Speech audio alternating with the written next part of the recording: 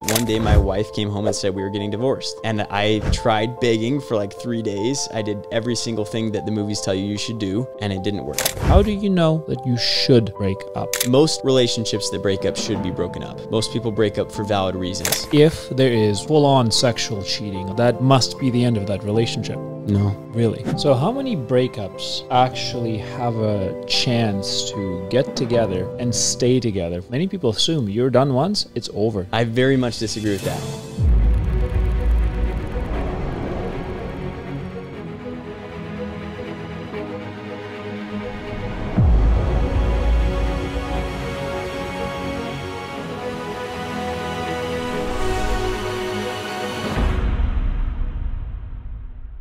How do you get through a painful breakup?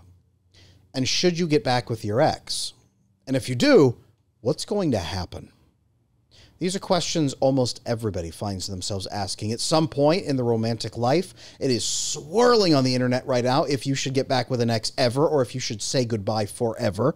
And no contact in particular is a big topic happening right now all over social media. Today, we brought in a breakup expert.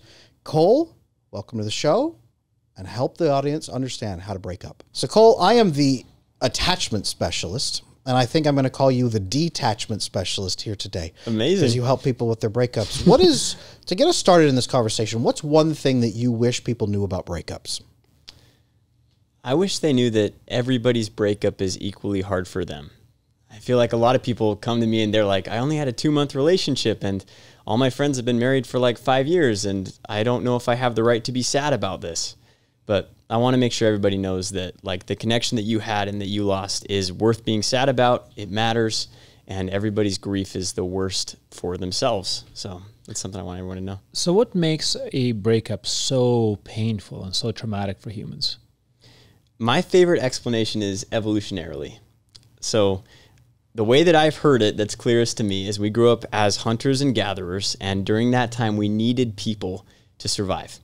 Like if your tribe just picked up and left one day and you were left alone, you'd probably get eaten by a saber-toothed tiger, or you'd just starve because you can't live on berries or hunt by yourself, carry a buffalo by yourself.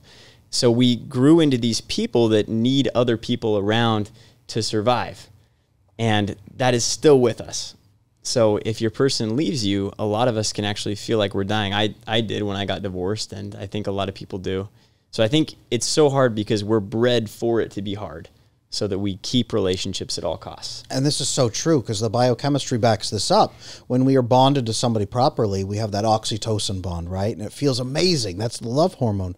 But once we lose that, we experience it very much like a withdrawal, like a drug withdrawal. Yeah. And so we go into a death spiral, and we start grieving as if the person has died. And at the same time, we have this horrible chemical withdrawal happening in our brain at the same time. It's horrible. It's death. Mm. So how many breakups can you go through until you damage that system permanently, until you become permanently unable to face these connections and have to go through one more? I don't like to believe that that's possible.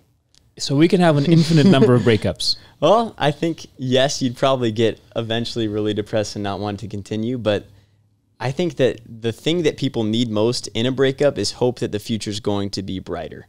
And they need people to believe in them, and that's one of the best things you can do as a friend is if you see your friend going through it, believe that they're actually going to be happy again, because at the time of the breakup, most people think that that is their last one. That is the end. Yeah, I'm never going to date again. After one, people usually think that. But at least for me, like believing that love was possible again in the future is what got me to keep getting up and got me to go and do it and go and find it. Now, you said something interesting there, friendships and building those bonds and those people helping you. And that tracks back with hunter-gatherers, right? If you feel abandoned, you feel alone, being reminded that you're not alone is very important. Same reason that we have many funerals and we gather after somebody has died, we gather for that funeral, and you remember that you're not alone and you reminisce in that moment, you form those new connections, the new oxytocin. How important is friendship after a breakup? And even more than that, like, what do your friends need to do, I guess, to be useful to you after a breakup? So what most friends will do, and this happened to me after breakups and after I got divorced, is they'll go in and they'll tell you all the things that they didn't like about that person. Because they're trying to be a good friend. Like they're like, okay, they broke up, so obviously they're enemies now. So I need to be on their team by telling them all the things that I secretly thought was wrong with their partner the entire time.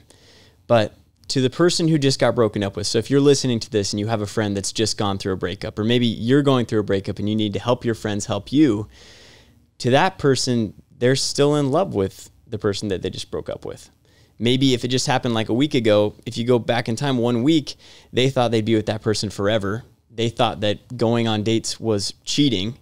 And now you're telling them that the person they're still in love with is terrible and they need to go and, in their mind, cheat on them by dating as many people as possible to get feeling better.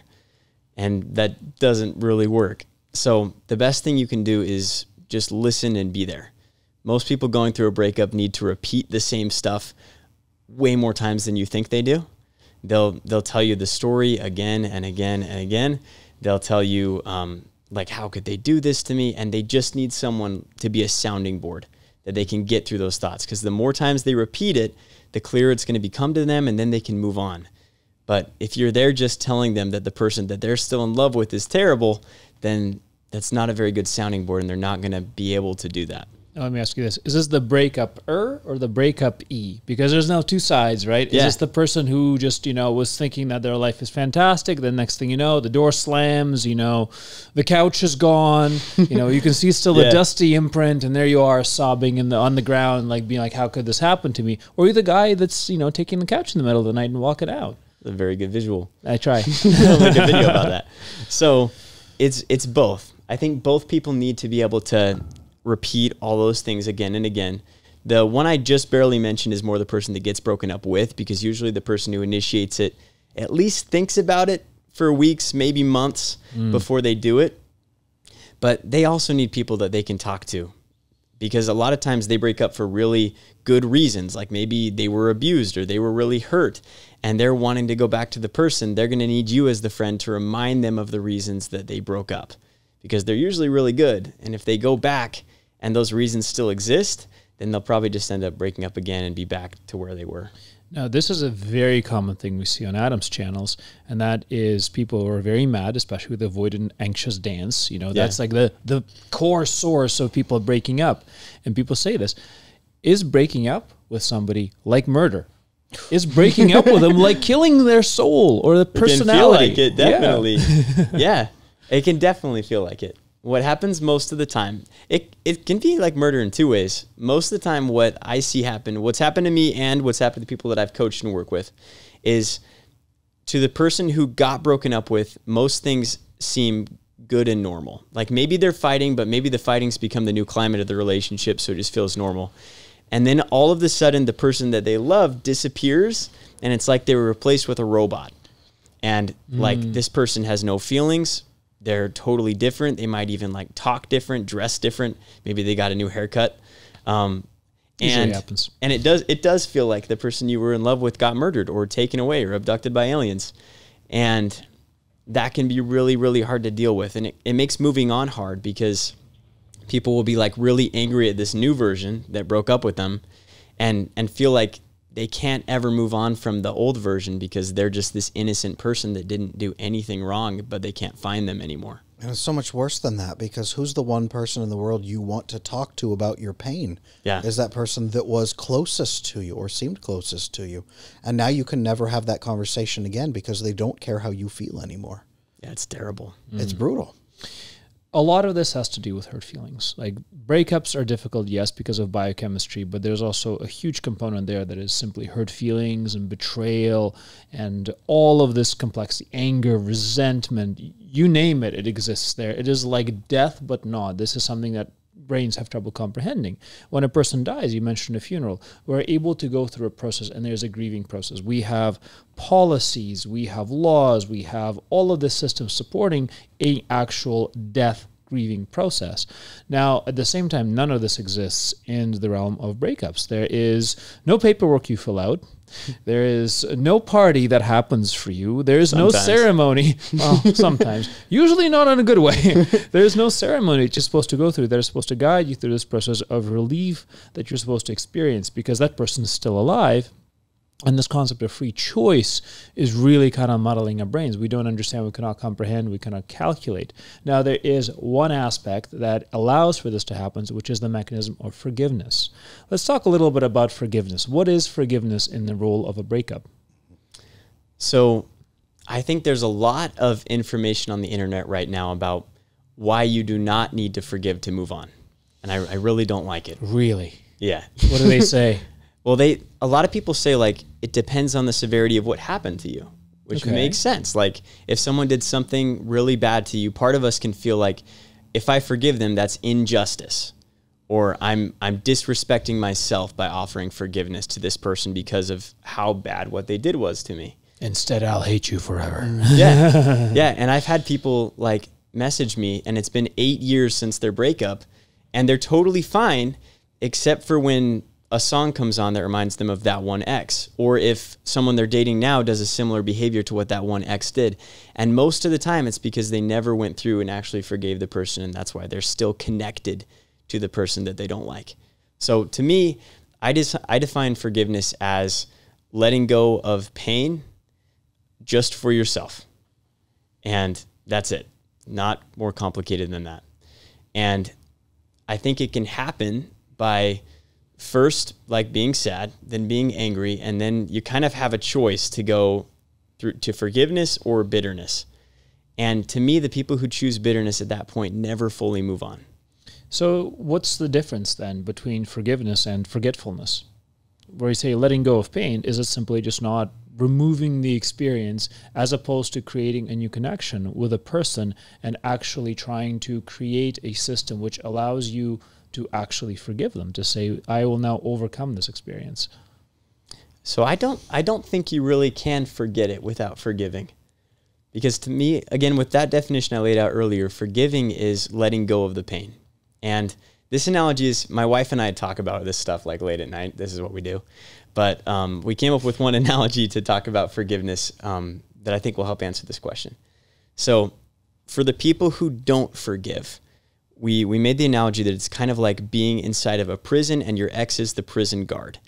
And they don't just stay like they were in real life. In order to justify you staying in the prison and continuing to be hurt about this, you actually tend to make them worse than they ever were in real life. You like further their character arc, so that if you were to take that like prison in your mind version of the ex and put them next to what actually happened, they would be a lot worse.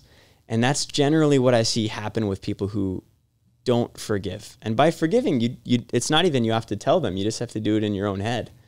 But to me, people who don't forgive end up making this person worse and worse, and that gives that ex, maybe they were a terrible person, it gives them power over your life.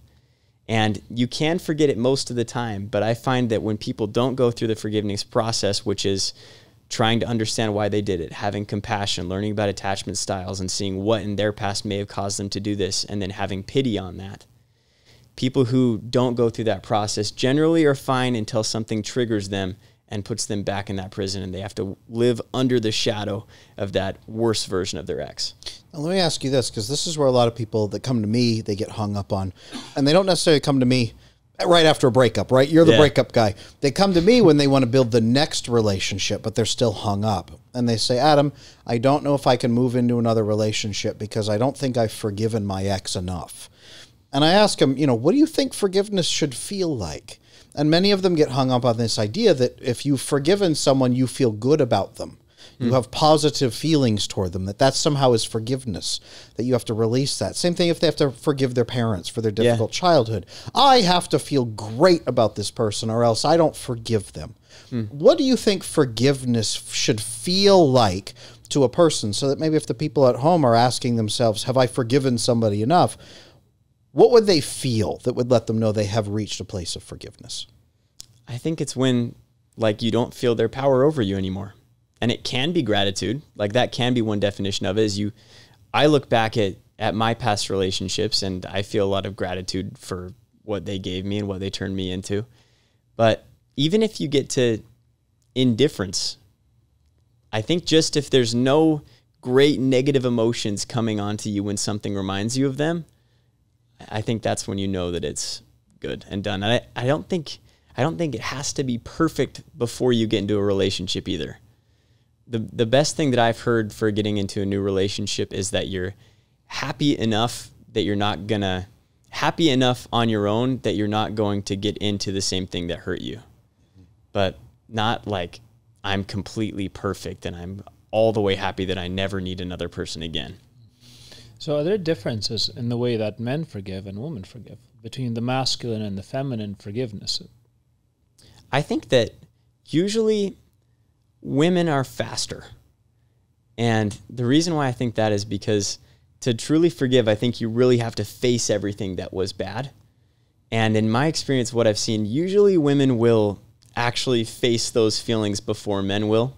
A lot of the times men will, and this is like generally speaking, there's going to be exceptions on both sides, but I think men will often distract themselves longer than women will. So I think women are a little quicker, but I think the process should be the same. What do you think, Adam? So scientifically, the research is fascinating on this. It actually shows that men fall out of love slower than women do. Women fall out of love much faster than men typically do. And there's, of course, the old stereotype that women are a bit more vindictive than men. They'll hold on to the anger and the hurt. But women, funny enough, women are much more practical creatures in their relationships than men are because biologically they've had to be. You have to move on and protect your children. The men throughout history, the ones who have procreated and had children survive were the ones that stayed stuck on their partner for much longer. Wow. So it is a biological feature that men are going to be stuck. And that's why a lot of men get pulled in for stalking and things like that as well, because we can't let go. And call me. And exactly. There's tons of those things. But, and funny enough, yes, I have plenty of women come to me after breakups, but it is often the guys, actually. Interesting that you say. It's often the guys who come in and say, I'm still stuck on my ex a year later. Yeah. Very often. Yeah, my audience is about 50-50. And I think it's probably good for a lot of girls to hear this because I think that a lot of women have an idea that men don't like feel all these deep feelings like they do. Like they think they're alone in all of this. But yes, I can say by the people that call me and probably you too, that definitely men feel all these same feelings and this hurt. They just don't always share it as openly in public. And you know what's fascinating is a lot of women do come to me shortly after the breakup, right? Yeah. A month, 2, 3, 90-day window, they come and say, oh, my avoidant ex, he left. What is he thinking? What is he feeling? Does he miss me? Is he going to come back? Yeah. Right? And they're thinking that. And the avoidant man is off on his own, like coping, he's dopamine binging, he's having fun. But often when all that starts to slow down, he does look back and say, you know, what drove me to jump out of that relationship? Why did I do that? Then he'll start analyzing usually much later down the road where she doesn't see it at all. Has that been your experience too? 1,000,000%. And I think I'll talk about stages now. Yeah. So there's a general flow that people go through after breakups that's pretty consistent. And that what you just mentioned is called the relief stage in this model. That most of the time after someone breaks up with you, again, like we talked about earlier, they usually don't just decide that day that they're going to do it. Especially if they have avoidant attachment style, they might have been building it up in their mind for months. And that's a really uncomfortable experience. If you've ever had like a time where you weren't sure about the relationship you were in, for me, like every time I'd be in the shower, like my mind's going back and forth and it's just this horrible war that's going on all the time. And that's probably what your ex was feeling before they broke up with you. So most times after someone does it, they feel really, really relieved. And that usually manifests in going to parties, doing all these dopamine things that you talked about, posting on social media that they're having the best time of their life. Cutting your hair. Yeah, that's a big one. Dyeing your hair. I bought a Tesla. Nice. Congratulations. Yeah, that's a breakup. I had it for 2 months. But yeah, so doing all those things, feeling really relieved. And eventually after that, the flow usually goes to what you said. They're like, did I actually like the decision that I made? And then they'll start looking at your Instagram, wondering why you haven't reached out to them yet. And not everyone will get to the next step. The next step is sometimes people will reconsider. And the best studies that I've seen is about 48-ish% of people get back together. Ooh. A lot of those re-break up again, which we can talk about later. Ooh. But that's what usually happens is they feel really relieved. And if you leave them alone during that period, then they can start wondering what you're doing. They can start wondering if you actually are worth reconsidering with to them. But the problem is most people don't leave them alone. Most people end up continually begging them and continually trying to get them to change their mind by convincing them logically that they're a good partner, which is not how attraction works. And that can either keep them relieved for a longer period because they're fighting to maintain that relief because relief feels awesome, or it can drive a deeper wedge between you and hurt and destroy that future chance for reconciliation because you destroyed respect. I want to take a moment and thank everybody who's watching. It is not possible to grow a podcast without people watching, but also people commenting and supporting and helping us reach a wider audience. So thank you so much, so much for supporting us in all of this work and for being part of our conversation. I also want to thank the people at the Veritas Creator Academy who have helped me personally grow into creator who can go out and help everybody on the internet with attachment. If you're a creator who's wanting to grow, who's wanting to monetize, and who's wanting to get your message out there to improve the world, check out the Veritas Creator Academy people because I know they can help you the way they've helped me. The Veritas Creator Academy, that is our specialty. We take creators who are able to go and change the world and try to make money online and help them turn into proper brands with 7 figures revenue and more, and to help them grow into their actual full selves. Just like what we've done with Adam, we're doing with many others, and we'd love to help you do the same. And for now, let's get back to the episode and figure out what's up. So how many breakups actually have a chance to get together and stay together happily for the rest of their life? Because many people assume you're done once, it's over. You have no chance. I very much disagree with that. So really, yeah, there's two major camps within the breakup world of Instagram and TikTok, which is there's one where an ex is an ex for a reason. You should never go back to anyone under any circumstances. And I don't think that is in line with reality because if you ask 3 friends, for sure one of them will know someone who broke up and then got together again and then had kids. And they're like, are you saying that those kids should not exist? No, you wouldn't say that. The other team is everyone comes back. Always. And those ones get a lot more views because people want to see that. And they can't really be caught on their BS because they could say that they just haven't come back yet. They're going to come back in 20 years. So that's the one I like the least. My place that I try to stay is in the middle because I do think that most relationships that break up should be broken up. I think that most people break up for valid reasons. At the same time, I think that a lot of people have communication errors. A lot of people have life circumstances like death of a family member or just depression or something logistical that you're going through in your life that can prematurely end relationships. And those ones I think can be saved and you can get back together. The key is that something has to change in one or both partners so that you're not just recreating the same relationship that just ended. A lot of people try to get back together and they do, and it's been like 2 weeks and they're like, okay, we'll be so different now. And they're not. And then they break up again 2 weeks later and they call me again. And so that's what I look for the ones that work is, have you made significant changes to yourself? Has your ex made significant changes to themselves? Have you guys had enough time that those changes are actually possible? And have you had enough time that you could actually miss each other and see what life is like without each other so you could make a clear and logical decision on if it's better to be together? So this is going to be an interesting question. Awesome. Because a lot of our listeners are religious, various branches of Christianity, Judaism, Islam, all of those. And all of those religions are very specific about divorce, right? So in many cases, they say divorce is prohibited. What are your views on divorce? That's a good question. This is another one of my wife's conversations yesterday. You guys talk about divorce? Yeah, we did. We actually are both divorced before we met each other. Gotcha. So both of us got married really early 20s. I was 20, she was 22. And then we were both married for about 2.5 years. This is to other people. And then we got divorced. and then we found each other and got married. So growing up, I did not have any divorce in my immediate family. So my view on divorce growing up was people who get divorced are quitters. It's not good. They're just giving up. They're not working through what they should work through. And then all of a sudden, like, we were fighting and things, but one day my wife came home and said we were getting divorced. And I tried begging for like 3 days. I did every single thing that the movies tell you should do. I got her like a ton of flowers. I cried. I came up with lists of reasons we could do it. I told her that I would sacrifice all of my dreams to make sure that we could be married. She wanted to move back to the state that she was from, and I was like, I'll quit. I was applying to medical school at the time. I was like, I'll quit medical school. I'll go work at McDonald's where you want to live. Like, I will do every single thing possible to stay married. And it didn't work, and we got divorced. So then my logic about divorce was broken because I didn't feel like I was a quitter.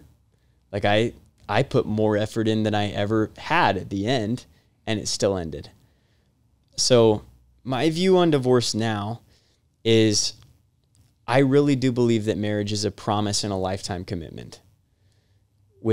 And that covers things like falling out of love. To me, I do not see that as a reason to get divorced. I like the definition that love is a verb and that you should do the things to continue falling in love with your partner. And I know that there's some things that cause that not to be possible. Like, there are things like abuse, and there are things like infidelity that I think, and just if one partner quits, there's not really anything you can do about it. So infidelity, let's dig into this. Okay. Do you believe that if there is cheating, full-on sexual cheating, like an actual affair, that must be the end of that relationship? No. Really? So in what cases can one partner forgive the other partner for having a full-on affair? I think if there's extreme accountability and willingness to meet the requirements that the innocent party is asking for. So what that would look like is if there's cheating and then the person who was cheated on is like, I need to see your phone all the time now. I need to take away some of your privacy. I think that's okay. And I think that you need to be able to be humble enough to realize that you really hurt that person. And now these are the things they need to build up trust in you again. And you need to be willing to do those things. I don't blame people who get divorced over infidelity. I do think it's a legitimate reason. And I think a lot of times the accountability is the issue. It's really hard to do. But I've seen marriages get saved and come back together when one person really is feeling bad enough and taking enough accountability and humble enough to do what the other person needs to feel trust again. Okay. Adam, so you were a former family therapist, you're an attachment specialist, you deal with divorce all the time. Can you actually come back from actual full-on intentional cheating? Of course. Really? Of course. I have so many guys come into me, and interestingly, they often tag in their wife into the email exchange, and they come into me and say, Adam, I have been cheating on my wife. I am absolutely broken that I have done this. My wife is also broken. We're headed toward divorce, and I want to figure out how to fix this, but is there a way to come back from it? And the wife is like silently watching in the email exchange. And I tell them, there's a reason that this affair happened. There was a reason that this was able to happen, the secrets you have kept. It almost always, I've never seen an affair happen in the absence of attachment issues. It's always present with attachment, whether it's anxious attachment, avoidant attachment, often disorganized attachment. It's always present there. So the only way, the only one and only pathway to really healing a marriage after an affair is for you to fully and transparently change your attachment style and become secure and have all the secure behaviors with transparency, chasing your principles, chasing your goals, and being fully known by your partner. That doesn't necessarily mean you have to live in a police state for the rest of your life. What it means is you need to foster the sort of character that it is impossible for you to be cheating because you are self-motivating on your transparency, self-motivating on your principles. You need to be the kind of person who would never cheat again, and they have to be able to believe that. And if you can create that, not only does your marriage heal, but you yourself become the person you've always wanted to be, and their trust for you will grow bigger than it ever was before. So your marriage can flourish at that point. Okay. What do you think about that, Cole? Does that make sense? I completely agree. Interesting. A lot of men out there are very principled, right? They say, if you cheat on me once, I can never trust you again. Mm. And in many ways, I find myself in that camp, right? I really do. So what is it really that will enable somebody to forgive the unforgivable? Like, what is the mechanism there that allows for men to pass on that principle? Because to me, that sounds like a principle, right? And why should I pass on that principle? Why would I pass on that principle? Under what circumstances would I ever change my mind? I think you have to actually believe that people are capable of true character change at their core. If lacking that, there's really no coming back from an affair. But if you have that capacity to truly believe that a person can transform to that degree, then at least it opens the door. I'm not saying that every single case is simply going to be a hand wave gesture of, okay, I forgive you. Mm-hmm. But that fundamental belief then opens the door to ask the question of, how can you tell when someone has really transformed who they are? What do you see when someone has really been resurrected from those ashes? What does it look like? And how could you really prove that someone had that Saul to Paul transformation, so to speak? Mm-hmm. How can you verify that? What are your thoughts on that? My first thought is, I wanted to bring up that I don't think you're a bad person if you can't get there. Mm-hmm. Everyone wants to believe that people can change, and I think that it's like, this is like the goal, and I do think it is. But if you're really hurt about it, I don't think you're a bad person if it ends because of that. So that's the first thing I wanted to bring up. For how to see the change, that was the question, right? How to see the change? I think you'll be able to feel it. I don't think it's going to be super intellectual. I think that over time, as, again, like, they do what they say they will do and what you're requiring, whether that's like couples therapy or, again, like maybe getting rid of some privacy or doing things without you asking to become closer and build a relationship, I think you're going to start feeling less pressure that it feels forced. And it's going to start feeling like the relationship did before the cheating happened. So to me, seeing that the other person has changed is something that you'll feel. And I like that, the feeling, the sense of it. You'll know it when you see it. Let me run this by you and get your thoughts on this. One thing I teach to people when they come into my coaching practice is the 4 levels of trust. And those 4 levels run like this. The first level is that you must be consistent, but also self-correcting with your own principles, where when you make a mistake, it bothers you. You have to fix it. So you'll go to the other person and say, I made this mistake. Here's what I'm going to do to actually correct it. And you have to be consistent with that, especially during stress. Proving that you are going to be consistent with those principles during stress times is actually one key feature, instead of, hey, when I'm stressed out, I'll shift over to this, but I'll come back to this and compensate you for having broken my principles. That's what a lot of people that when they have affairs, that's what they have done, is they have hidden their infractions, their brokenness from that. They step away during times of stress and reason and rationalize it to themselves. The second piece, though, is a long-term goal. And that long-term goal has to be something that is incompatible with cheating, right? Your principles and your long-term goals have to be completely antithetical to cheating in the future. And then you have to be self-correcting back to them all the time. And you have to be consumed by them and really driven by them, so that not only would you not cheat because your partner could catch you again, but you would never cheat because it would destroy you as a person and everything you're hoping to build. What do you think? I learned one time about morality that there's different levels, and one of them is things are only wrong if someone knows that I'm doing them wrong. And that's what my dog does. My dog really likes chewing up shoes and will do it unless somebody's watching. If somebody's watching, then she won't do it. She'll act like she's really, really good. But if no one's watching, then all of the shoes will be destroyed.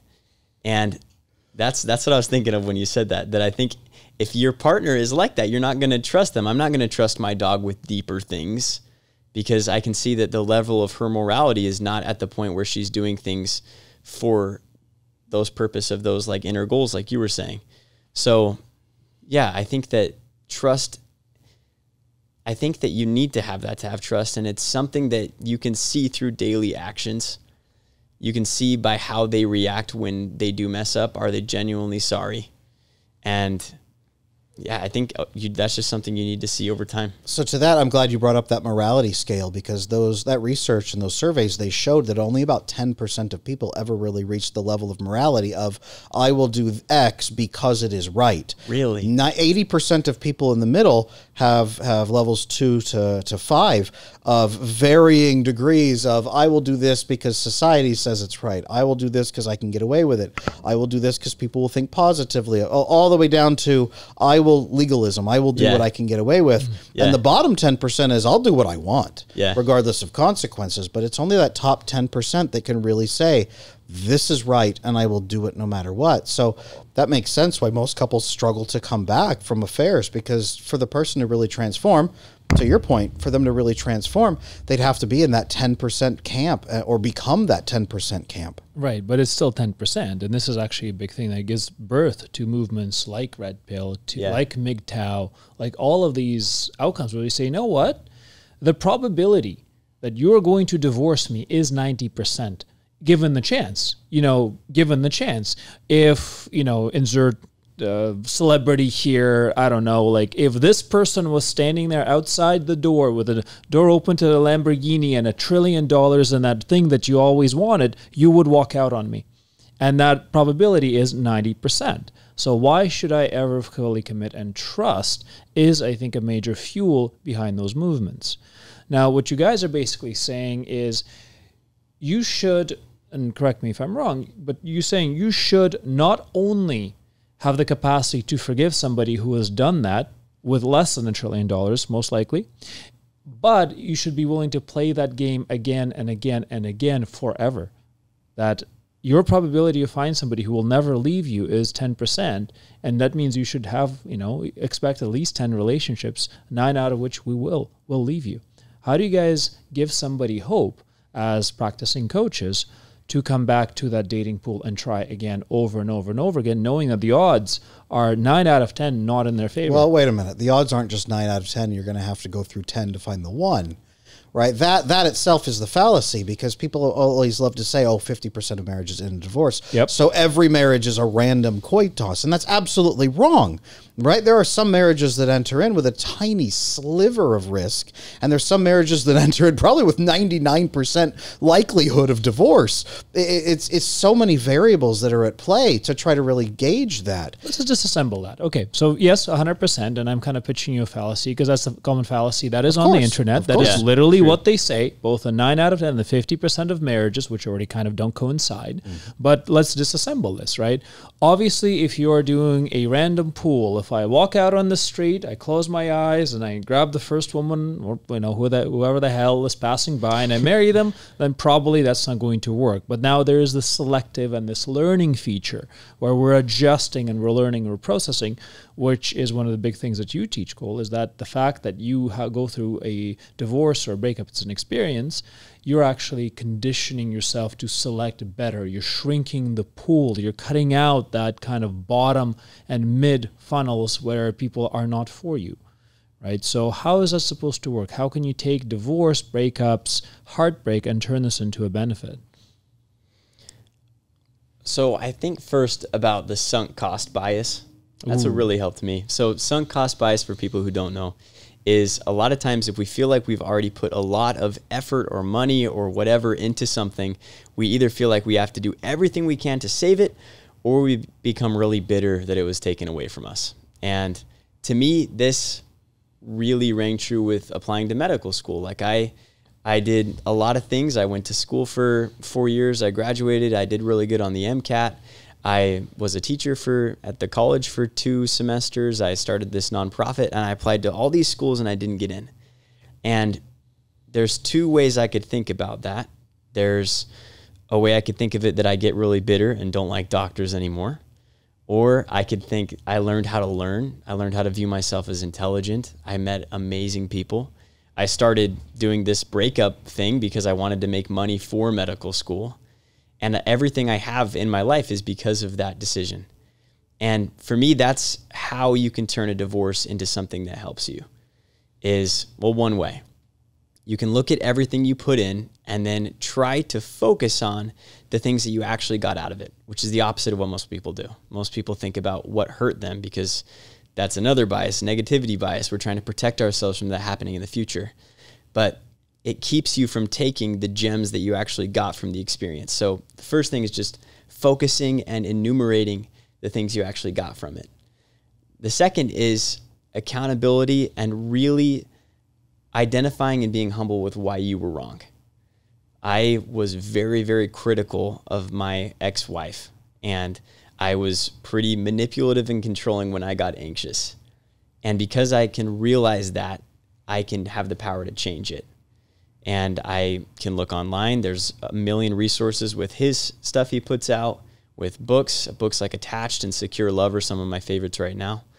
But if you can identify what you did wrong, then you can grow.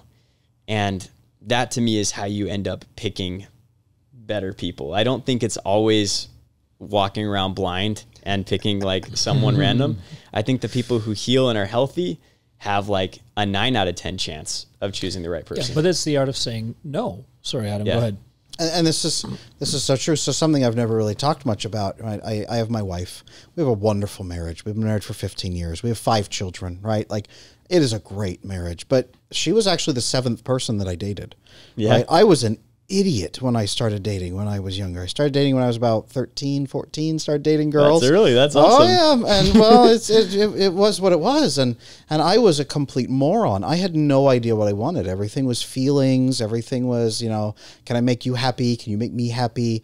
And I was the first person that my wife ever dated. She was very careful and very practical. She didn't actually plan to get in a romantic relationship unless it was a perfect match with values, religious faith, everything. She was enormously careful. So by the time I found her, it had taken me all those iterations until I was 22 years old. I was 22 years old, dating all these other people. Pain. Oh, that was wrong. That was stupid. That was dumb. Okay, wait a minute. And then I found that criteria that she had already understood. Yeah, it's interesting how women tend to understand these things much more innately and much deeper. Like, boys and men need to run into things face first repeatedly, is my experience. I learned with my face. Yeah. If I don't run into it, and if it doesn't hurt, I am going to run into it to find out, right? And it's something that's been predominant throughout my entire life, is learning through this experience at a blatant disregard for my own self, and by consequence, unfortunately, has been for disregard for others as well. Like, I am going to take responsibility for that and say that. I've been a client of Adam's in the coaching practice for many years. Like, he's helped me through my divorce, and it's been a complete shit show, right? And he's seen me go through a complete shit show and be a complete shit show. So it is interesting to see how those experiences work out. But really, a lot of it also has to do with the learning part and the forgiveness part. It is the art of saying no. Forgiveness isn't just something you do for the other person. Forgiveness is also something you have to do for yourself. So you've gone through something, you've given yourself criticism. You said, oh, I was manipulative. I was, acting not in a way that was in line with my values. You've just done the same thing, Adam. We said, I was, being an idiot. So at what point and how did you guys go through the forgiveness process for yourself? That was harder. So I don't know why I do this, but my personality is I viewed the people that I dated as these perfect angels that I came in and corrupted and destroyed.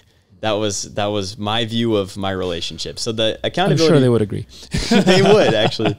But so that was my mindset at the beginning, which I do think is actually easier to move forward and get better with that mindset than the one that nothing was my fault. But I think you have a lot more pain and you eventually do get stuck too. So the thing that really helped me was I was in therapy one time and we were talking about forgiving myself, and I was saying all the specific instances where I was a jerk and what I said and what I did and how it made her feel. And my therapist told me a story and related. So the story is there's a store owner and I think he sold lemons, we'll say. He sells lemons, and a kid comes by and steals a lemon and then runs off. And he never sees the kid again. So the store owner... Who would steal a lemon? Why would you steal a lemon? Well, let's make them gold bars then. Much better. Okay, so the kid comes by and steals a gold bar. And the store owner, every single time he sees a gold bar for the rest of his life, he thinks of that kid and is really, really angry and just hates gold bars for the rest of time. It's weirder with this example, but but he does. And he feels pain like that every single time. And then in the second example, if the store owner chooses to forgive the kid, again, he never sees the kid never returns the gold bar, but he's free. And what she told me is that forgiveness is a free gift. It's a gift that does not have to be earned. The other person does not have to do anything to deserve it. The other person doesn't have to repay what they did wrong to you to deserve it. And it's the exact same thing for you. So if you think about yourself and you think about something that you did in the past that's really terrible, you can't jump in a time machine and fix it. It's impossible. So the choice either is to give that free gift to yourself, and it really is. You need to ponder on that idea and actually believe it for this to work. But the choice is either to give the free gift or continue punishing yourself forever because you cannot fix it. You can do everything you can. You can say sorry. You can repay what you did in that way, but you can't all the way fix something that you broke. So it has to be a free gift that you give to yourself the same way it did to others. And that really helped me get past it. I like that. Adam, self-forgiveness. You know this very deeply and very intimately through your scientific research and your practice and all of the experience you've had. You've been in psychology for 15 years, right? Mm-hmm. So forgiveness of self, what exactly is it and how does that work? I hate this idea that we have to love ourselves before anyone else can love us. And we hear that in our society all the time. Self-love, love yourself, no one else can if you don't. And it is the opposite of how humans are supposed to function. It's the opposite of how our biochemistry runs. It's the opposite of how we learn as children to be loved. Kids don't pop out loving themselves, right? None of my kids were born loving themselves. They can be selfish and self-focused for their own interests, but that doesn't mean they love themselves. They don't really have a concept of that. Children learn, am I worthy of love based on the love that they are given, right? Or they learn that other people are incapable of love, so the idea of love itself becomes moot. Either I'm not worthy or love itself doesn't exist. Those are the two outcomes with broken attachment, right? Secure attachment, they learn I am worthy of love. So I look at the idea of self-forgiveness, and I think it starts with self-respect. I think it also starts with being accepted and loved by other people that you then also respect. It goes back to the principles. It goes back to the goals, right? So let's take you and me, for example, Andrey. Let's imagine I don't really like myself. I'm not a good person. I have a girlfriend for some reason, and we break up, and I go through this experience, and I say, well, nobody loves me, and it's because I don't deserve to be loved. You might come to me and say, well, no, it's not that nobody loves you. It's that we don't trust you. We don't know you. We can't predict what you're going to do. And so I come to you and I say, well, I want to be a man who is worthy of respect and trust. So you give me a list of things that would change, right? Be consistent. Stop trying to please people. Start being who you are and then follow that so people can understand you. And then they can start to trust your behavior patterns instead of you giving into fear and feelings, right? And this is an important piece. And once I've done that, I can come to you again and say, okay, I've done this. Do I deserve your respect? And you might say, yes, you do. Measurably, yes, you do. And I also care about you, and I like you. And in fact, I love you. And then I can learn in that moment, I am worthy of the love and respect of a person that I respect. That's really where self-love and self-forgiveness, I think, begins. Humans are not meant to live in isolation. We aren't also meant to forgive ourselves in isolation. We're not meant to love ourselves in isolation. We aren't meant to respect ourselves in isolation. It is in relational living that I believe we find respect, love, and even forgiveness. It's amazing. Well, respect is a combination of authenticity, intent, and action, right? So authenticity meaning that you are saying what you are, right? You're not lying to me. You're not lying to yourself. You're not deceiving, right? Intent is you intend to be what you are saying you are, and action is you're actually going out and doing it. So forgiveness itself actually is a combination of all of those. That is the action towards respect, because you are forgiving as an action, you're forgiving as an intent, and you're forgiving as a characteristic of yourself. Like you're actually fostering the ability to be authentic in that forgiveness. a lot of religions, again, play in this, like the idea of forgiveness, of redemption, of resurrection are foundational to Christianity, well, I'm not as familiar with Judaism and Islam, but as I understand, they're pretty critical there as well. And literally every philosophy, Buddhism, right, Taoism, the idea of letting go and allowing the regeneration and rejuvenation of the mind, and the fact that our life is not a continual, right? It is something that is cycles. Death and rebirth are a constant narrative that we exist, and we actually allow for that. For some reason, that is not something that we grant to relationships. For some reason, we think that relationships is going to be the way that they have been on day one, when you kissed for the first time, is the way it's going to be forever. Now, yes, the death of a relationship, a breakup, is the extreme version. But when it comes to actual relationships that continue, and you are now married, as I understand, Cole. I know you're married and been for a long time. Oh, yeah. Right? What is the role of mini breakups? Not breakups, but disconnects and reconnects, rejuvenations in a successful relationship? I think if you do them right, they make you a lot stronger than you would if you never went through them. One of the things I notice a lot is a lot of people who call me, probably most, say that we never fought. And they say that, and then they're so shocked that they broke up. And I usually have to explain to them that they just didn't know what the other person wanted, because a lot of times the other person didn't tell them that. So to me, like, fighting's hard, and like it's really hard for me when I fight in my marriage now, because I'm trying my best not to be this person I was in the past, and when I see little glimpses of that come back, it can make me feel really terrible. Freaks you out, eh? Yeah. So it does take like humility. It takes forgiving yourself. It takes putting the same expectations on yourself as you put on other people. But to me, when me and Jocelyn's my wife's name, when Jocelyn and I are able to fight and then come back together by usually taking some time apart and thinking about the other person, we end up a lot stronger than we would have been, I think, if we never would have had a mini breakup or a fight. Adam, do you have many breakups with your wife? When we were young, we used to fight. We haven't fought in years and years and years. You have too many children. You have no time. Well, there's that. You got to unite against the kids. No, but we've reached a place where if there's a frustration, then we have a conversation about it. If there's a bad day, we have a conversation about it. We've reached a place where we had so many challenges and so many disagreements and so many things that we've reached a place now through all of those. We've grown through all of them, where we now have a very clear vision of our goals. And if there's a deviation from those goals, we have a conversation about it. It doesn't mean it's always perfect, but we have a conversation about that goal. And we both know that we are unified around those goals, so we can remind each other, back to those self-correcting views.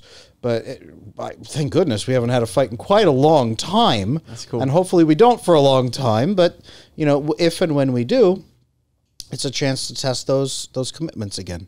It's a chance to test if we both really mean what we say around the goal of building our family. It's a chance to test if what we said about our principles is really true. It's a recommitment and a reconfirmation of those things, or it's a revelation that they were fake. Interesting. And this reconfirmation is something that you must always keep in mind and always test yourself, so you don't have to fight. Like if you do your homework, if you clean out your brain, your soul, your body every day or every week, that's why there's a lot of things that happen on weekly cycles in terms of good habits, good practices, good meditations, whatever. They're supposed to be rejuvenating so that you don't have to get to the breaking point, so that you can retest. And sometimes you must accept that you've made a mistake. Sometimes that mistake is irreparable. So Cole, here's a question to you. How do you know that you should break up? Ooh, that's a good question. So first, I do think it matters what other people around you are saying. That a lot of times people come to me and like their whole entire family and all of their friends are telling them this person's bad and they won't leave. So I do think you should take that into account, that sometimes emotions are going to make it so you can't see everything super clearly. Not to say you should let them make your decisions, but it should be in your decision-making process. That's the first thing. Second is, I think that there's certain things that I think are pretty much almost always valid reasons to break up, and that is if you have completely different goals for the future. Like if you guys got together and one of you wants kids, the other one doesn't, or religion can be one, or even for people who are very into like politics, if you have different politics, that can be one. So different values that compete. I think those are reasons to break up. Another thing is if there's something that you've brought up several times, and you need to make sure you actually did bring it up and the other person understood it, which is another complexity to it, because you can think you brought it up and the other person doesn't really know it because it wasn't communicated as well as it could have been. But if you've brought up this thing and it just will not change, you haven't seen any accountability, you haven't seen any change, then those are the reasons I think that are valid to break up. What about something small? You know, there's one couple I knew and used to fight about one thing for years. It was the fact that the guy did not fully close drawers. You know, they were just a little bit open like this. Yeah. And she was like, "Are you a psychopath? Like, are you insane? Why can't you just push it all?" And he just never did. That was the only thing they fought about. You know, they had a good relationship otherwise. They're still together, you know, bless their soul. But is that, you know, he just didn't do it. Ever. Yeah. So that's, I mentioned secure love before. That's what this book is about. A lot of it is that a lot of times those problems are not actually the problem. And what she would say in secure love, or at least what I think she would say, is that it's not actually that he's not shutting the drawer that's the problem. It's that he is not showing that he cares about what's important to her. So she brings it up several times. He doesn't do it, so she's feeling unheard and unseen. And I think that's the real problem behind it and probably why they fight so often. But if everything else is fine, it's a minor thing. Should she just not let it go? And they have let it go. She just gave up at one point. She just said, "Forget it. If you're not going to change, I'm going to change. I love you. This is great. I'm just going to give up on the drawers."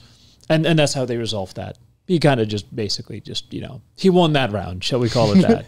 And they were fine. They were both fine with winning, letting somebody else win that round. But are you saying that maybe she shouldn't have done that? Should that have been escalated into a much bigger issue? Are they potentially lining themselves up for a bigger problem in maybe 10 years? I think that if it's working, it's good. So yeah, if it ain't broken, don't mess with it. Yeah. I think if it's working, it's good. I think I do think that that's probably what it is. That it's more than the drawers to her.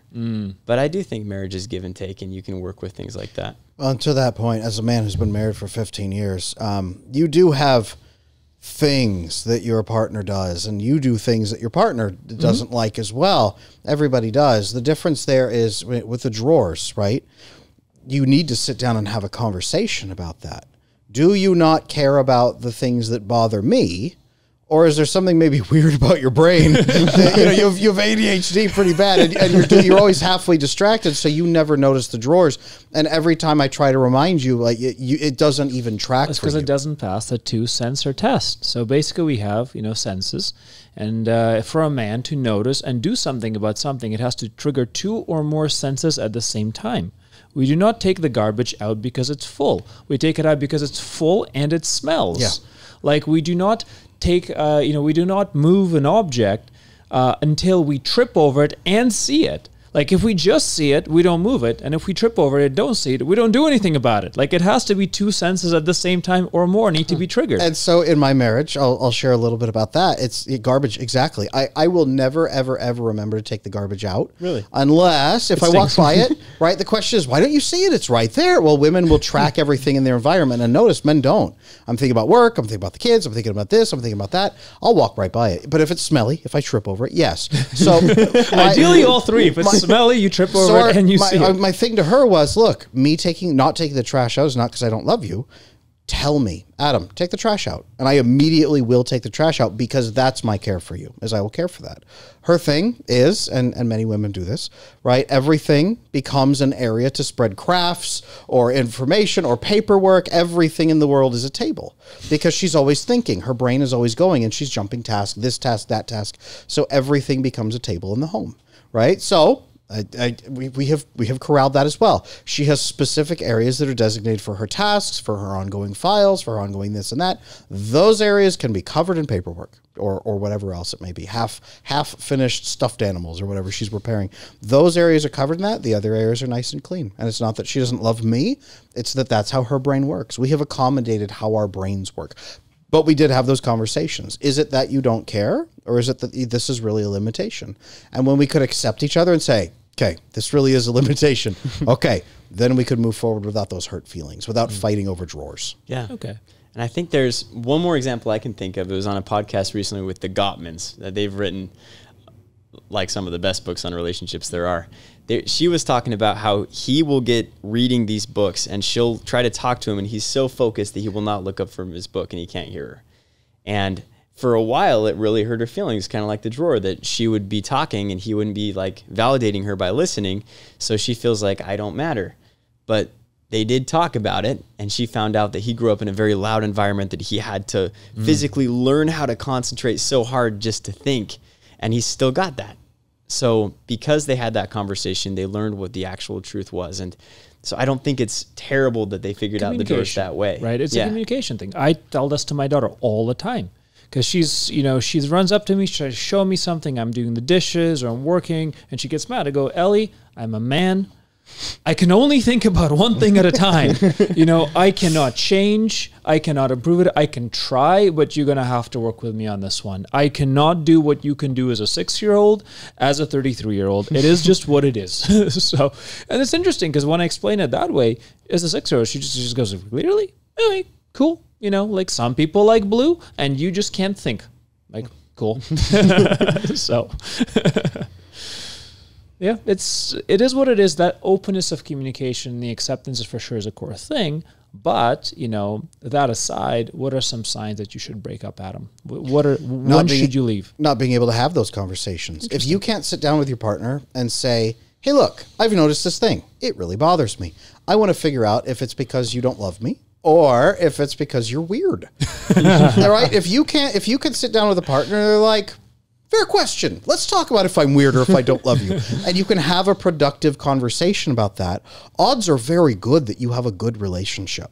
Now, if you can't sit down with them because you're terrified, because you can't have conflict, then you're probably the bad partner, quote unquote. You're probably the problem in this relationship. Or if your partner is going to run away and roll out the window to try to get away from that conversation, or if they're going to get angry or defensive, if they care more about their own feelings than they do about your feelings. I don't care if you're hurting. This is how I feel right now. And they come back at you defensively. Then, yeah, you probably should either get some help with communication or break up at that point, because you will be headed for a breakup one way or another. That's a huge sign of just being able to have those conversations. What are your thoughts on that? I completely agree. I think that relationships continually have to be growing like that. And for a time, I think one person can carry it. I think that they can get through things. But if that's the consistent problem in your relationship, I do think you can be much happier in one that's more balanced. Or learn some skills. And improve yourself, fix your attachment, whatever it's going to take. I've seen people turn bad relationships into great relationships. But again, you have to be willing to do that and have those hard conversations. A complete pivot. And this is something that Adam and I argue about frequently. Cool. And I'd love to hear, your way in on this, and maybe you can help us settle this, Yes, please. Prenups. Do you believe that prenups help or hurt relationships? So I have not had experience with one, because getting married, I did not have very much money at all. There's nothing to divide. Yeah. But I think I can see both sides on this one, because I do think that some people are going to have a very hard time trusting someone if they have a lot to lose. And that might be because things they went through in the past that caused them to experience getting taken advantage of. So I can see where they're coming from. But at the same time, to me, marriage is giving all of yourself to someone else. And that includes everything you've amassed materially. So my personal idea is I do not like them, because I think that it's making the promise kind of conditional. But I understand that I don't understand where I've never been in that position either. Real quick, let me take a moment to thank the sponsor of this podcast, who also has helped shape me into the creator that I am. And who better to tell you about the Veritas Creator Academy than my friend and co-host and CEO of Veritas, Andrey Korikov. Thank you, Adam. I appreciate you, and I appreciate every single one of you watching this episode right now. The Creator Academy is an academy for content creators who are looking to get to 7 figures, 8 figures in yearly revenue. That's people who have a message, who have an audience they're trying to speak to. Anybody who is trying to change the world, and they're trying to do so by going online, by making content, by selling services and goods. And what we do is we help them turn into brands that are going to be around for a long time and impact millions of people, as we've done with many other content creators. I take pride in helping people become their best selves and influence the world in a way that they feel is meaningful, in a way that helps them become better and help us all become more human. Come visit the Veritas Creator Academy at veritascreative.media. What do you think about the idea that if you guys don't define a prenup for yourself, then the state is defining a prenup for you? Can you explain that idea? Yeah, so we have laws on the books about what your prenup is going to be if you guys do choose to split up. And it's really only defined by the termination of the relationship. So if you guys don't sit down and discuss what would happen in the relationship, if you don't build the marriage contract, then the state has a marriage contract for you. You're just going to have to fight it out in state and in the court system over who's going to get what. But it's pretty well defined. It's pretty well laid out. Divorce is a massive, massive state kind of system right now. Yeah. My encouragement for most couples is sit down and do a prenup, not only that talks about if we get divorced, what happens, but what's going to happen in the relationship. How are you going to build the relationship together? What are the roles? What are the expectations? What are the things you're bringing in? And then how can you grow? How will you handle disputes, right? We both agree at the beginning, when it's wonderful, that if things go poorly, we will find a third-party mediator. Who could that third-party mediator be? Define that role. And yes, if things have to end, define that too, because then you can point to this contract both of you built together and then say, this is how we need to handle things, and maybe that can help you back off. That's my thought. The reason I really don't like that idea is that itself, I believe, is going to damage and tarnish your relationship that you're trying to build. Because, first of all, you will not be able to avoid a power struggle at that point in time. You're preemptively having your divorce. You know, by coming up with a prenup, you are preemptively having a divorce. And you're putting that into the universe, you know, you're manifesting, whatever, right? But you're also saying, if things don't go so well, here is what I'm going to do to you.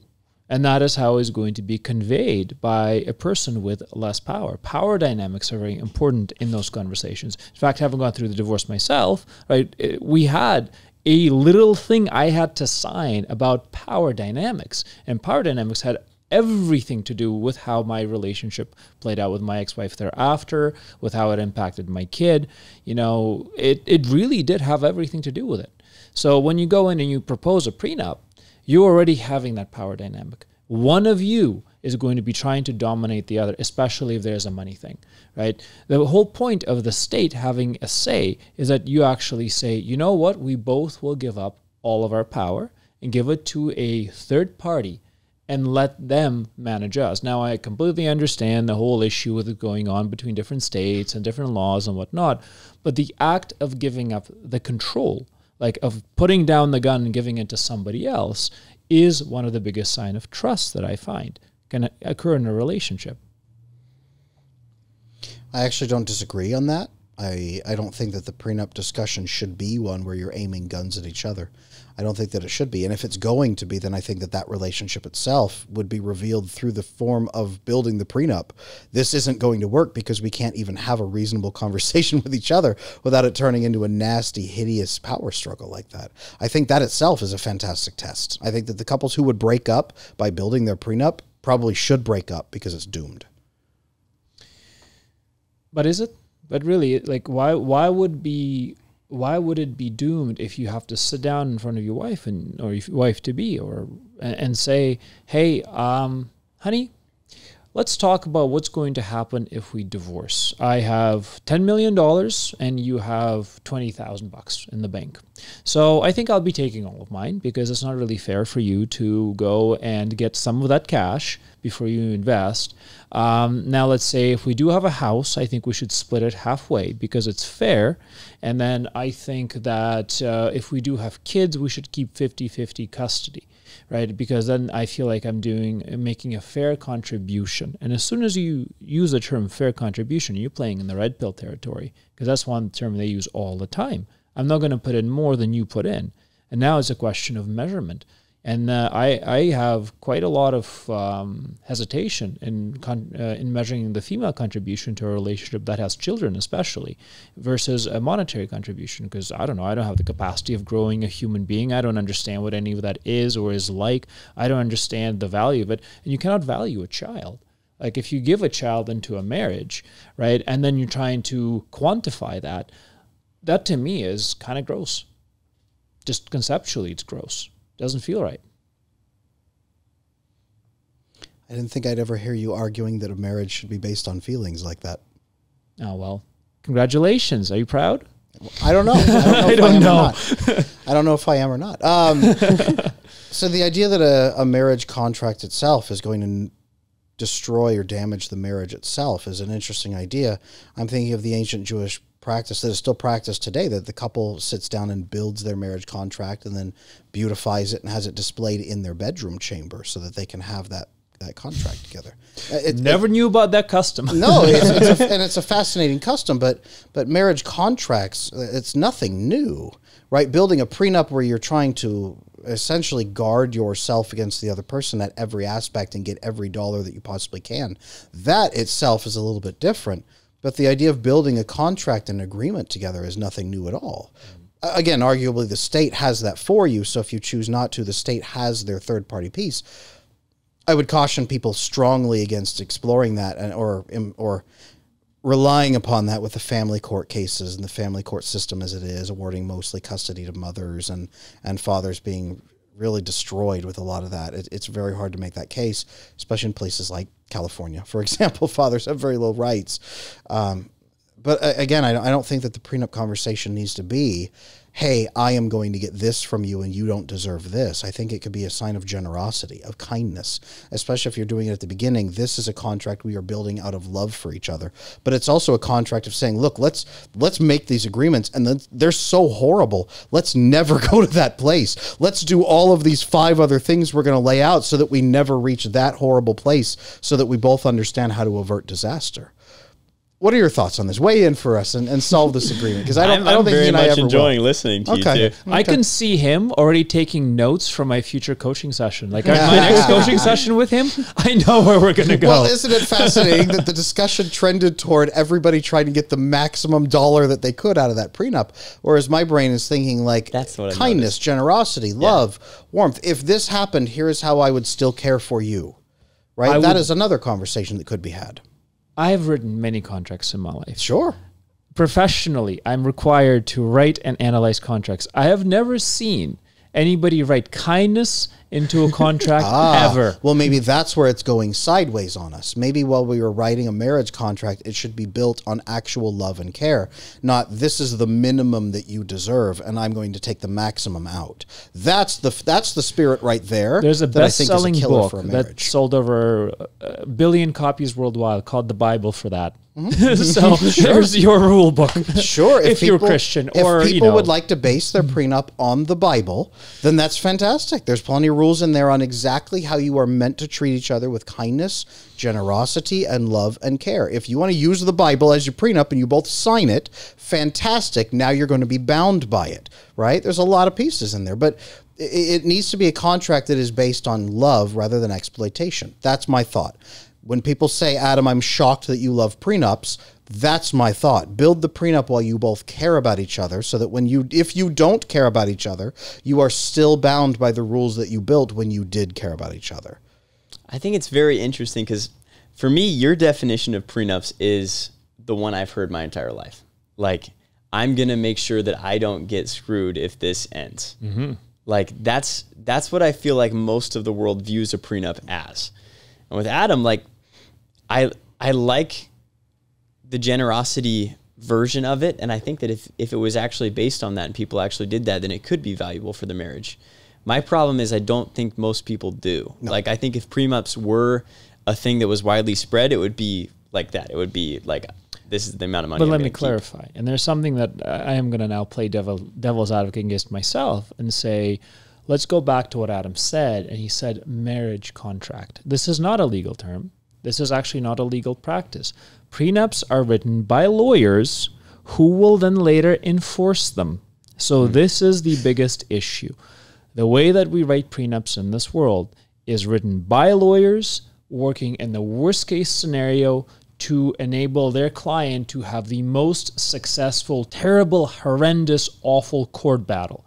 They're lining up ammunition and traps and everything to make you win. And this is the biggest problem that people have when they're going against the prenup situation. What you're talking about is you're actually creating resolution protocols. You're actually talking about creating catch basins, what-if scenarios. Yes, you know, the end of what you're talking about is say, if all of these fails, this is how we will, you know, approach this so we don't hurt each other. I like this. Maybe it's something you can speak about as well, is the ability to create a rule for how not to hurt each other, even in the worst case circumstance, that being a benefit. Yeah. But realistically, the prenup that you're talking about is very different from the legal prenup. So yeah, I agree. It sounds like it's mainly focused on goals and how we're actually going to make this marriage work, which I very much agree with, because I feel like most people spend more time planning the actual wedding day than the marriage.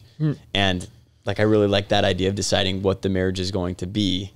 But yeah, I'm just thinking, as someone who has not been in this conversation until right now, when I hear prenup, I think about lawyers. Yeah. And that's usually what I get when I post online. I say, look, I am very much for marriage contracts and prenups. Women just go nuclear on me in the comments. Yeah. They say, how dare you do this to us? They're usually the ones who will get hurt by Correct. Yeah. And that's what they're used to. Yeah. And then the red pill guys come flooding in. I knew Adam was one of us. You finally make sense. All the emotions crap is right. But and what I understand as a prenup, when people say prenup, go back to like the original marriage contract of a prenuptial agreement, not vicious, destructive lawyers, have pieces in there. Here is the resolution process, as you said. If we follow this and we still get to hear, this is what will happen. If one of us chooses to ignore all of that and just jump into divorce, here is your diminished portion. Right? Have that baked into the contract. If you jump through and do not activate these pieces, you will get less money in the settlement at the end. Build that in so that people are forced to go through a different resolution process. Have multiple stages in that. Have your lawyers viciously write that out where you will have less because of this. But build that in by all means. Even if a portion of your marriage contract is going to be brought into the court and this portion is just for you guys. Fantastic. Have your lawyers write this portion and draft this, but have this portion over here as a longer contract. Adam, do you have a prenup? I wish I did. Wow. Not because my wife and I aren't doing great, but I wish I did as a guide. As something that we could lay out and show to other people. Look, this is how we built it. I had nothing when we got together, and neither did my wife. And our prenup was the Bible, because that was our faith. Look, this is the only circumstances we will ever accept for us doing this. God is to us the arbitrating third party, not the state, right? And these are the pieces that are laid in, and we only were able to do that because each one of us said, I would rather lose everything I have than violate that third party agreement with God. So you guys are doing fine, right? I don't understand that. You guys are doing fine. You never needed that. You never fell back against it. Why are you advocating, why even saying that you wish you had a prenup? Because again, to us, the prenup is our religious faith, and many people don't have that component. Okay, so maybe this is something that we can even kind of say as a little bit of a temporary resolution. If you choose not to have a religious faith, it is a choice. You know, if it's something that you say you want to live without, you will have to have something that is akin to it in the form of real world systems. Yes, then you'll need lawyers. Yes, you will then need, you know, some form of a legal document that will guide you. Or if you choose to go without, you need to have something that unites you in such a powerful fashion that no matter what happens, you will always turn to it. Now, I can tell you that really good lawyers can break most prenups. I can also tell you that the courts have the right to override any legal document if they choose to do so. Like, in the same way, I can say that if a person wants to, transgress upon their faith or change their mind, they will do that. You cannot stop anybody from hurting you. That is something that is foundational. No prenup will save you from a truly bad actor. Like, and everybody has seen this. Like, celebrity court cases are notorious for that. Yeah. Right? You cannot avoid pain. Nothing will protect you. There has to be something else. I have two thoughts there. So first, I completely agree with that with no religion, it's good to have some sort of frame of values and systems like this.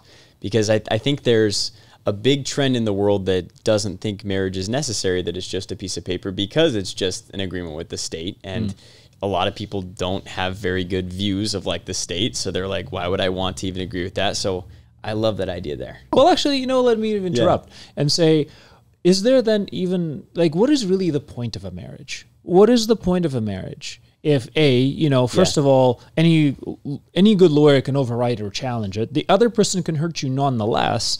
There's now this complexity of prenups and, religious commitment. Why even have a marriage? What's the value? My favorite one's actually from Jordan Peterson on this. Ooh. Yeah.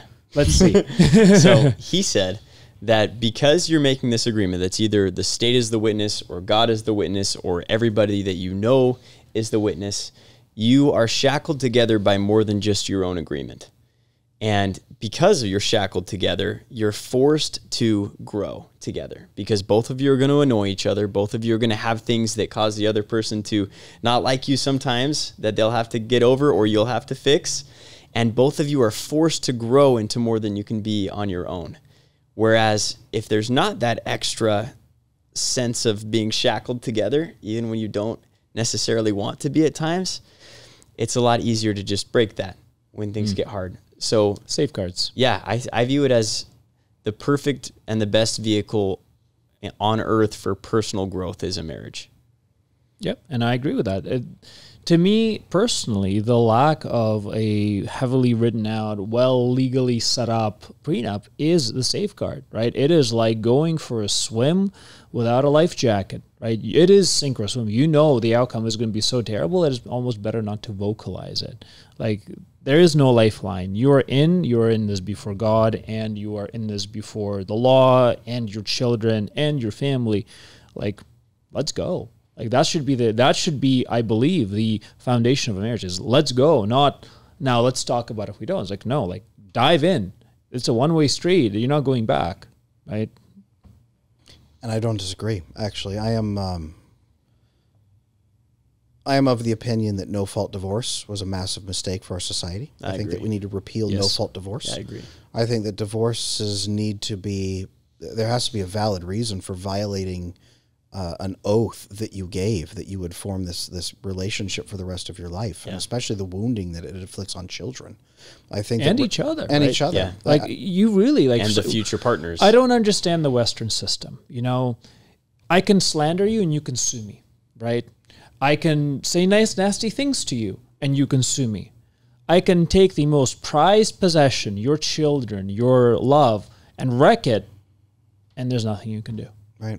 Like, what the hell? Yeah. How does that make sense? Like, why is it okay for me to attack the biggest and the most important physiological, psychological, spiritual structure that you have with no consequence? Right? This has probably been the most oppressive mechanism that we have set up, which is the removal of the consequence, the removal of the burden of proof.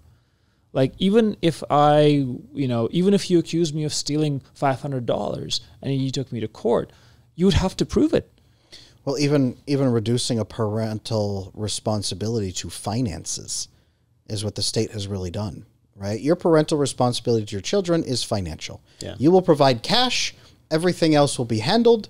Who cares what else happens to your children? You have at least given money to the other parent who watches them more often. Who cares what the other parent is even doing? Yeah. Emotional well-being of children is not really tracked in that capacity. It's awful how we've done this. But marriage and until divorce, something happens. Until something happens. Here's the problem, right? As soon as something happens, and then now we have a quantification of damage. We do not care about children's happiness until they're hurt.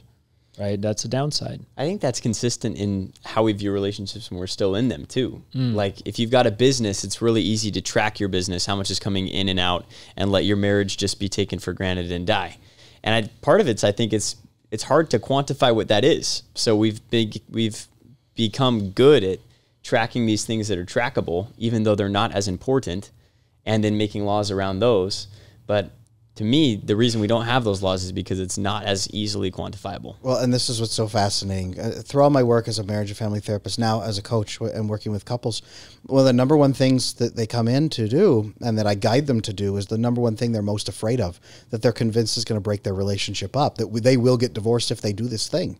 So I tell them, you must talk about your relationship every single week. You have to have a 15-minute meeting where you check in and you have a marriage huddle and you say, how are you feeling in our marriage this week? How can we help that go up 1 point? That conversation right there, most people are convinced that will end their marriage. Yeah. And most people will avoid that tooth and nail. And they'll do anything to avoid having that talk. But if you have it every week, how are you feeling in this relationship? What can we do to improve that? That's it. Have that discussion. Check in. If you don't, for 10 years, you're doomed. This is the foundation of learning any skill, right? Realistically, look, they tell you, if you go to, I don't know, name anything, yoga, art class, music, the very minimum that you can do in order to just even inch forward is you have to do this once a week. You know, you have to do yoga once a week. You have to do martial arts, gym, singing, I don't know, cooking once a week in order to do anything.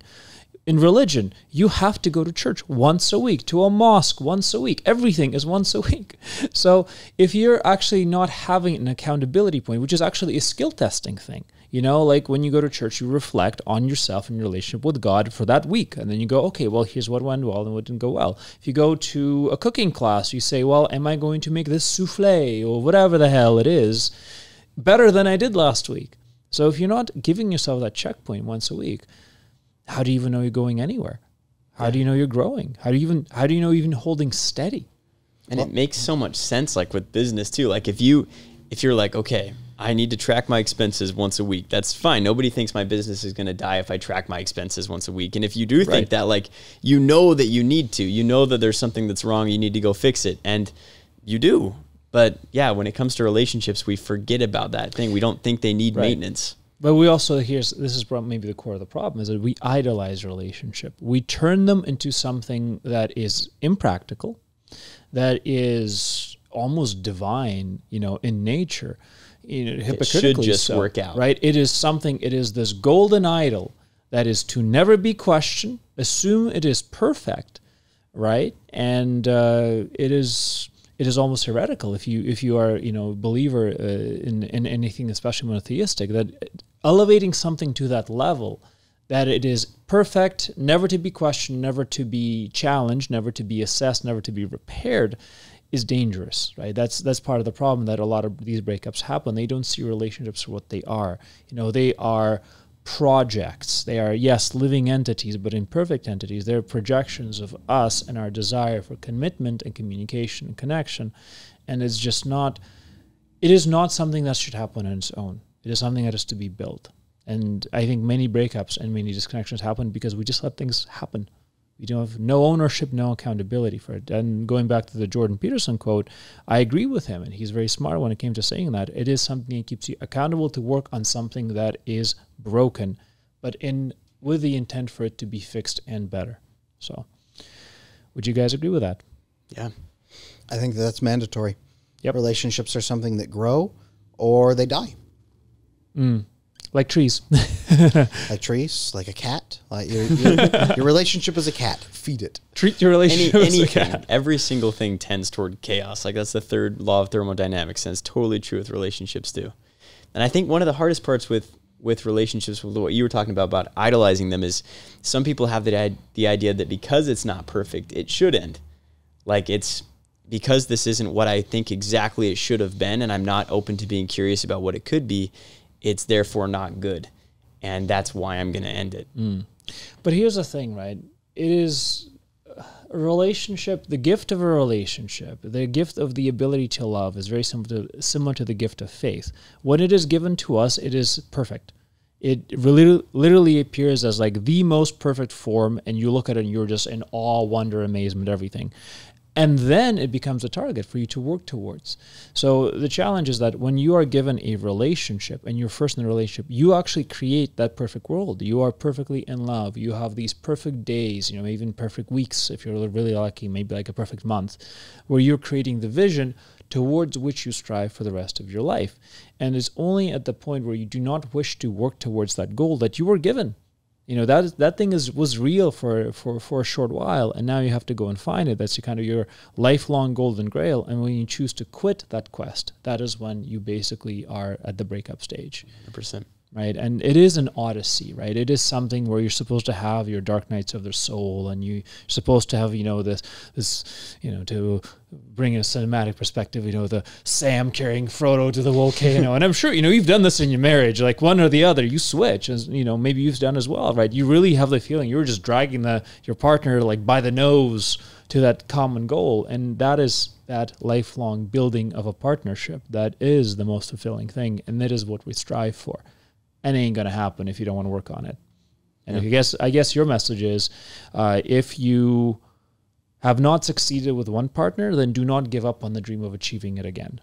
No, I think that after a breakup, most people can forget that love is worth going through that pain. They can, because it feels so terrible, like it's the worst pain that you can go through. And they forget how good it can be. And I think you need to start by finding it in yourself again. One of the main things that I talk to people about is letting go and how you can actually get to that point. And people try to let go, but if you actually look at their lives, it doesn't make any sense for them to be able to let go. And here's what I mean. I have people separate their lives into 5 different categories, usually. The categories I choose, and you can change them based on what you think would be best for you, but I choose relationships with family, relationships with friends, religion or spirituality, work or occupation, and hobbies. And I usually have people rate how it was before the breakup and then after. And when we do that, their numbers are crazy higher before they broke up in all of those categories. Because now they're isolating themselves from their family and friends. They're not fishing anymore because fishing feels meaningless. They're going to work because they have to live, but they're not talking to anybody. And maybe they do feel abandoned by God now because he didn't give them what they thought was the best thing for their life. And then they're saying, I'm having a really hard time letting go of this. I'm having a hard time envisioning finding someone else in the future. All I can do is think of this person. And it makes total sense. Like, why would your brain want to stay in a really crappy present that has no joy, that you don't enjoy anything in? And yeah, part of what I do is try to get them to pick a small thing in each one of those categories each day that they can do. Like you were saying, it's practice. And if they just do that and they raise it by 1 point, I find that once they start to get to a point where their life is at least equal with the one they were leaving behind, then it's a lot easier for them to envision that future and dating someone else and being able to let go of this person that they lost. That is a process. It is 100% an odyssey. There's the plan. There's the plan. Man, that was quite the episode. Thank you, Cole. That's really cool. What is maybe a final thought you can leave us with when it comes to breakup, divorce, like that truly tragic point in somebody's life? My life is so much happier now because it happened to me. And I'm fully convinced that I could not have designed a life happier than the one that I wanted, that I have now. The one that I thought that I wanted when I was in that deepest pain is 1/10 of the happiness that I have now. And it's not going to feel like it. It's going to feel like everything that you have is gone and you're not going to know what's in the future. But I can promise you that if you take accountability to do the things we talked about in this podcast, that you're going to be able to look back and be happier than you ever really could be. That's really how I feel about my life right now. Amazing. Love it. Where can people learn more about you? If they need breakup help, where can they reach you? Where are you at? So my website is coachcolezesiger.com. That's Zesiger. And then same thing on Instagram, Coach Cole Zesiger. And then on TikTok, it's just Cole Zesiger. Awesome. Everything's linked below, guys. And do you do courses? Do you do coaching? How do people work with you? Yep. So I do one-on-one coaching calls, just one-off things if you just need help with a smaller decision. I also do month-long coaching if you want to really make a change in your life. And then I have courses on moving on, getting back together in a healthy way, and then also handling how most people text during a breakup and what you can understand and how to make it flow well so you have your best chance at actually meeting up and making it work again. Wow. I love that. Thank you. Adam? I'm Adam Lane Smith, the attachment specialist. You can find my course, you can find my books, you can find my coaching, my community, everything on adamlanesmith.com. I'm also on Instagram at Attachment Adam. I'm on YouTube at Attachment Adam. I'm on Twitter as Adam Lane Smith, where we can get in a lot of trouble with some of the cool things and the conversations we have over there. Andrey, where can people find you? Yep, absolutely. I'm at Andrey Korikov on Instagram. You can also look up Veritas Creative Media, link below. And this is for our creator community, which is sponsoring this podcast. You can also reach me through the Instagram DMs if you guys want to chat. That's a good place to find me. And as we roll off, I want to quickly thank our sponsor, Rugged Legacy Grooming Supply, our second sponsor. So thank you for making this happen. Guys, this has been a fantastic episode. Cole, thank you so much for coming on. Thank you. Hard subjects. I love it. Everybody, please comment what you think. You know, your worst breakup story, your divorce story, your view on prenups, your next steps when it comes to continuing life after a breakup. I want to hear it all, and let's have a conversation. Thank you for listening to I Wish You Knew. Comment, like, share, and we'll see you in the next one.